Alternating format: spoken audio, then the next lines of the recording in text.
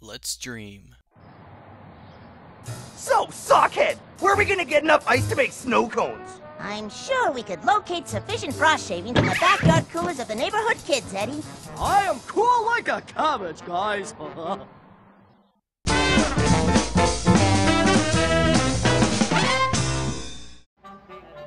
Let's play Ed, Ed, and Eddy! Good morning, everybody, it's Midnight and Beyond! Welcome to my Let's Play of Ed, Ed, and Eddy, the Mis-Edventures for the Nintendo GameCube.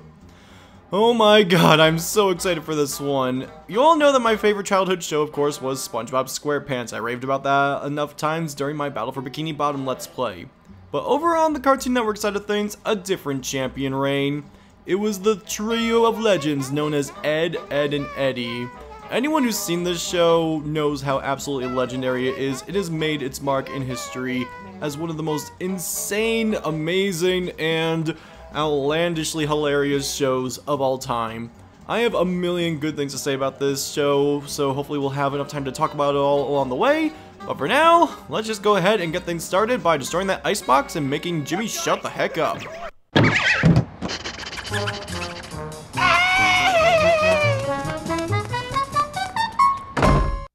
Right, Jimmy, you finally have a chance to use your head, Ed. Come on, Lumpy, show that cooler who's boss. Getting a bit ahead of yourself, aren't you, Eddy? Okay, we got our first ice cube. You could use attacks with any Ed, it doesn't have to be specifically Ed, and that's what I love about this. You get to play as all three characters right off the bat. Just press the R button to switch between Double D, Ed, and Eddy. Each character has their own unique abilities that are specific to them, and you'll need to work together in order to get through this game. Everyone has their own jump and attack mechanism. For Eddy, you have a trick wallet. It's really weird looking. It kind of looks like a yo-yo. That's what I thought it was when I was a kid. For Double D, you have a ruler, which is very fitting for him. As a kid, I thought it was a bat, and I thought it was really awkward. And for Ed, you have what else but big ol' head. Just go ahead and smack things like crazy. This entire first level is mainly going to be showing off Ed, so we're going to stick with him for the majority of it. Anytime you get near an object, you're going to see like a little green thing around it when you're controlling Ed specifically.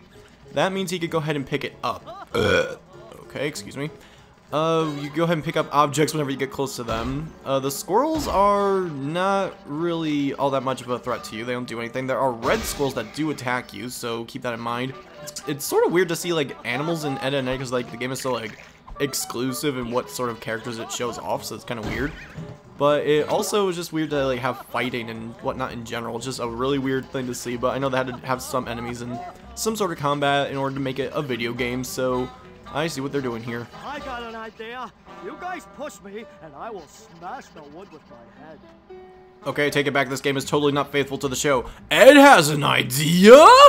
I'm sorry, but like that completely threw me off when I first heard it. It was just so weird to hear Ed say, "I've got an idea." I know it's so I know it's like giving you a tutorial, but like it's so stinking weird. But all you gotta do is press the L button to use the Ed's special attacks. For Ed specifically, it is the Batter Ed. He just runs forward with full force, destroying everything in his path. Very, very cool. It's also the fastest mechanic. And chicken! Chickens are present in each level. Catch the chicken by stunning it with any attack and then grabbing it with Ed. Just go ahead and attack it, press Y, and you're good to go. You got yourself an Easter egg. There are 6 Easter eggs in each level, or no, not in each level, in the entire game, 1 per level. And they unlock little extra goodies for you. For this Easter egg specifically, if you go into the pause menu with copyright music, they'll have to mute. You're gonna go to the Easter eggs, and you have the big head option. You go ahead and turn that on. Your characters now have freakishly huge heads. I don't know why they decided to do this, but I'm glad that they did because it's so stinking weird. Like, the characters did not entirely translate to 3D very well, but I don't know, considering it's Ed and Eddy, I'm kind of okay with it because it's like, it's meant to be janky and whatnot. And you can see there's so much personality in just like the tiniest little details, because like Eddy's like looking back and forth, kind of being sneaky and sly, always thinking, always looking to see what he could take advantage of. Ed is very absent-minded. His pupils do not like go at the same pace or the same speed or whatever. It looks really stinking weird. And then Double D is just cool, calm, collected, always focused forward, and he just looks the most normal out of the bunch, if you want to call that normal. But it's so stinking funny looking. Oh my god. But we're gonna go back and turn that off because I don't want to wear the big heads, not the costumes. Go to the Easter eggs. and take that off. So this is going to be a 100% playthrough. There are a lot of collectibles to get, like costume pieces, Easter eggs, and a plethora of jawbreakers. So I hope that you enjoy looking for all those things, or watching me look for all those things, because I have not played this game in a very long time, and it might be a bit difficult to remember where everything's located. Hopefully not too terrible. This game is rather short, so it won't be too bad.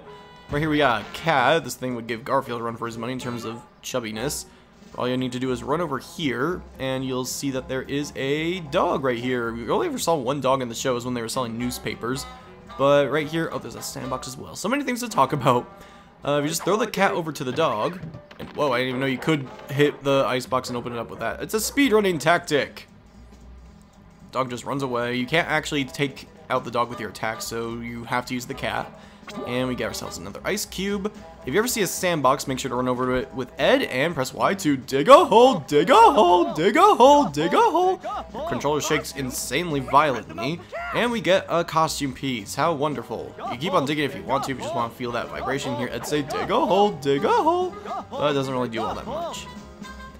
Okay, now that's taken care of, we could go over this way. I don't think there's anything here for us, but I couldn't have to check. Only hurt Ed's head to check, but he seems to be okay with it. But let's just go on over here now. And if we check this area, no Ed's allowed. Gee, I wonder where we're supposed to go.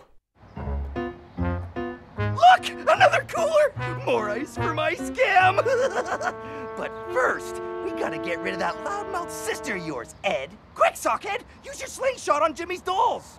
Violence only begets violence, Eddy. Do it, you sissy! Launch those water balloons! Fine, but it will be on your guilty conscience. Oh, guys, I can hate Sarah. Sarah's like the most despicable human being. I don't know. It's a tie between her, Sissy from Code Lyoko, and Mandy from Totally Spies, and like the reward for the most despicable human being in a cartoon award. If you try just going up here regularly, then you're gonna get stopped. I'll tell Mom. Yeah, that's all she has to say. It's really stinking weird, but that's all she really needs to say in order to get us to back off. If you head back here, though, there is Jawbreakers! And Double D's just floating in midair. Oh my god, this game is super janky and I love it. But yeah, there are 40 Jawbreakers to find in this game. We are going to be finding them all. Some of them are in levels and others are gotten through other means, which we'll get into later. But yeah, so in order to get through here, we're going to need to use Double D. Double D's special abilities, he has the slingshot, which you could use by pressing the X button. It's kind of a weak attack. I don't really use it all that much because it's not really reliable in terms of where it's going to land. But if you press the Z button, you can go into first person with it and shoot that way and have a lot more accuracy. I don't know why Jimmy's hanging his dolls on a clothesline. It looks really weird, but whatever. Maybe they got wet from water balloons. I wonder if we've done this before. Like, it's just crying because there's water falling from the sky randomly, and he doesn't question it, but they're out of here. That's all we need to worry about. Go over here, get another ice cube. We're already up to 4. I don't really know how we're going to make snow cones for the entire neighborhood with just 5 ice cubes, but whatever. There's nothing else left for us over here, so we can just knock this bike over. We could go this way now. We need more ice! We need more ice. Switch to Ed, lift up and throw the squirrels in the window and into the house. Okay, so we scared the kids over into this house, and now we gotta scare them out of the house. I don't know why we can't just go in there, because it's Ed's stinking house, but then again, it's Sarah, so she'll probably just kick us out, because, like, she's insane like that. There's an episode, like, this show where they're just wanting to watch TV, and, like, they're getting snacks in the kitchen, and Sarah freaks the heck out and demands that they leave the entire house, and she kicks them out and, like, locks them out for no good reason. It's infuriating. And I like how they're trying to watch a monster movie, and Double D's just like, why don't we just watch the movie at our house, Eddy? And Eddy's just like, what? And ruin the plot? It's so stinking good. I love it so stinking much. The show is amazing. If you have not seen it, because, like, I know a lot of stinking kids growing up that said that they weren't allowed to watch Ed and Eddy because it was, like, too inappropriate for them, or for their parents to handle or whatever, but it's stinking amazing. It's a legendary show. It's so fast, which is the amazing part. Because, when watching the Ed Marathon, because I watched all the episodes in preparation for this LP, there's 74 episodes of the entire series, it was so quick. It felt a lot quicker than the SpongeBob Marathon I went on, where I just watched the first 3 seasons, which was 60 episodes. But the show is so fast-paced, it, like, just joke after joke after joke, it does not skip a beat. Even in the first stinking season, it's so stinking quick. And like when season 5 comes around, it's not all that slow, honestly. It's just that it's a normal paced show when they're kind of running out of ideas, but it becomes a normal paced show rather than being slow paced. But because it's normal paced in Ed, Edd and Eddy, it feels slow because the first 4 seasons were insanely fast. So it's just kind of a weird contrast in that sense. Wow! Look at him go! I make a good squirrel tosser, huh, Eddy? Yeah! Nice job, Monobrow! Let's head in! My god, I love how stinking creepy they look. Oh, just go in here and just clip inside. No transition or anything like that. Whatever. But no loading screen as well, so I guess that's nice. This place is completely ransacked. There's nothing for us to really do in here other than get on out. You'd think the ice cube would be in the refrigerator, but no, you gotta go ahead and hit it like that. Oh, it is in the refrigerator, my bad. So go and grab that, but now we just need to make our escape. So let's batter it out of here. And these wooden boxes, we actually have coins in them. Yeah, we could actually get money as the Eds. Hello. Can we go back in? Thank you. We can get money as the Eds and not lose it immediately. How wonderful. The quarters, I don't know if they're coins or quarters or pennies or whatever, but they could be used for buying things later on. We will get into that at the end of this episode. That's about it for this area, I believe. You're always going to want to look for those boxes because they'll always have money in them. Go in here or go out here. Now we're magically outside. And where have we ended up? The neighborhood area, the backyard farm area of my favorite character that isn't Ed. Ouch. Yes, my favorite character is Ouch. Get rid of the red squirrel. And what do we got here? Hey! Check out those balls! They're just the right size for my scam! Halt! Who riles Rolls Radish? Cool it, Stretch! We're just gonna borrow your machine for a bit. Surely you jest hands like a baby, Ed boy. Only after you have toiled in filth like the son of a shepherd can you use such a machine. Be gone! Jeez! What's with that guy? Like, my god, Rolf's stinking dialogue alone is, like, absolutely legendary. If anyone, like, has not seen the show yet, just watch it for stinking Rolf and be like, how do people even write this stuff? When you defeat enemies, get these little blue balls. They're just called blue spheres in the instruction manual, but I like to think of them as gumballs because I think it's a bit more appropriate. Not as great as Jawbreakers, but they're good enough to get the job done, and by the job, I mean they heal you. But yeah, I think we just, headbutt a bunch of stuff. There's more boxes over here. Let's go get some quarters. Gonna want to get those, if we can. Anything else over here doesn't seem like it, so Ralph will not let us use this machine that's, like, making meatballs. We're gonna use that to make snow cones, supposedly, so how are we gonna get to it, you may ask? Well, the only way we ever get anything done in the world of Ed, Edd and Eddy, and that's by making trouble.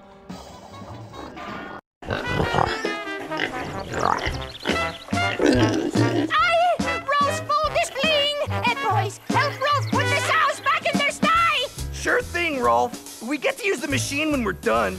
Oh my god, I love Ed so stinking much. Ed and Rolf were always my favorites, and then I also really love Plank. I had a little cardboard cutout version of it because I didn't have wood back then, I guess. They didn't have wood back then. I had like a little cardboard version of Plank that I made. I still have it in my old bedroom to this day. And then I eventually made a wooden Plank. And Cartoon Network actually released a Plank plushie a long time ago. They also had a blue plushie from Foster's, which I really wanted, but I didn't get it, unfortunately. But the Plank one, I wanted that so much more, and I absolutely love it.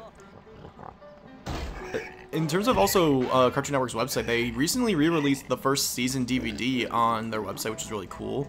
Kind of wish it was like Blu-ray or whatever, but whatever. Also, how are we gonna assure that the pigs stay in the cage? Because, like, we're not gonna fix the fence. We just throw them into the cage and then they magically just stay there. Oh, we also got a Miss Squirrel. Maybe that's the new bodyguard. You have done well, Nincompoop. You may now use Rolf's machine. I didn't exactly get him back into the cage. That was sort of awkward, but yeah, this game is sort of janky, in case you couldn't tell. Okay, I'll get the job done, even though he thought we did the job already. He just walks on over here all slow-like. But yeah, you can get the first season DVD on YouTube. Unfortunately, you can't get the entire series. I really hope they release a series DVD one day. But unfortunately, that is not the case, so it's kind of hard to get a hold of this show. But now that's taken care of, we can head in here. Switch to Double D. Got more crates right here, which should get us more money. And, more importantly, money in the sky. More importantly, there is a Jawbreaker. From the heavens! Now that we got all that taken care of, if you want to go ahead and pause the game real quick, you could see a little menu called Status, where you can see how many collectibles are in each area. So it's really helpful in telling you what you need to get before you leave. If I ever miss out on any collectibles when going through a level, I'll just make my way through it real quick before the episode is over. But right here, we've gotten everything in this area, which is really cool. Now that's taken care of, you could go ahead and go to this machine with Double D and work your magic. So work your magic. This should work. You've just completed Scam 1, Cool Your Ed, and after just the first mission, we are already 11% done with the game.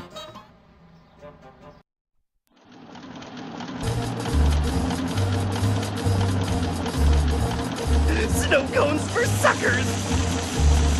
We're gonna be rich, I tell ya!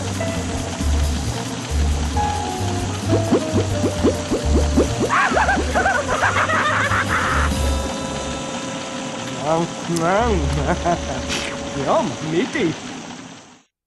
So they just cover the meatballs with ice and call it a snow cone. That's stinking amazing. And here we are in the cul-de-sac. Now, things usually always end up bad for the Eds, but that first mission right there wasn't too terrible. I think that's like the best ending we've ever had for them in the entire series, even.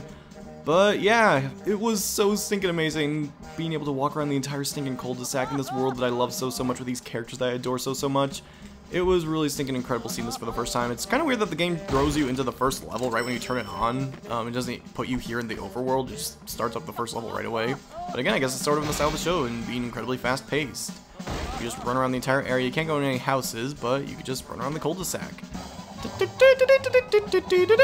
It is definitely the preferred travel system. You can press L to get out of bad red form. Here's Johnny and Plank. You're going to see every character later on throughout each level, but you could run into everyone here in the cul-de-sac, which is really nice.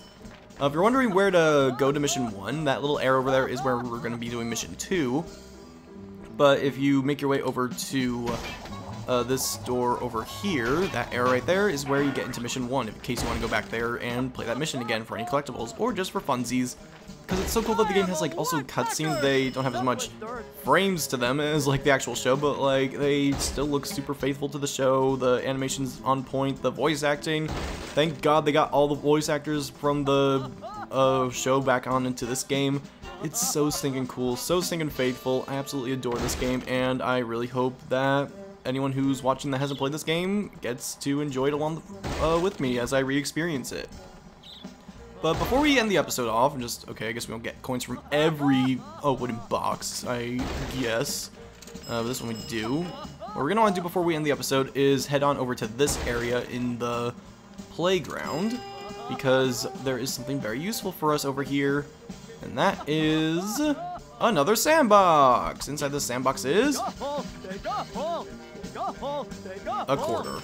I think you get more coins if you just keep on digging. Nope, that's it. We just want to hear Ed say dig a hole more and more times. No, that's not why we're here. There is a gumball machine here. It costs 1 cent for, well, not a gumball machine, a jawbreaker machine. This is where you could get the majority of your jawbreakers. Every time you get one, though, it doubles the price. So I'll have Teresa tell you how much money you need to have in order to get every single jawbreaker in this machine. I think we're just going to do it in one fell swoop. Good morning! Because I'm weird like that, but yeah. That is what we're going to be doing. Just wanted to show this off for you. But that's about it for this episode. I am super excited to finally be playing this game. It's going to be a pretty short LP, all things considered, but I'm really excited to finally re-experience this game because I haven't played it in a really long time, and it was great getting to re-familiarize myself with the show and see that it held up so well over the years. And I'm just excited to play the game again as well. Next time on Ed, Edd, and Eddy, the Mis-Edventures. We are headed into the sewers for our second scam. This is Midnight and Beyond, and I will see you all later. Good night.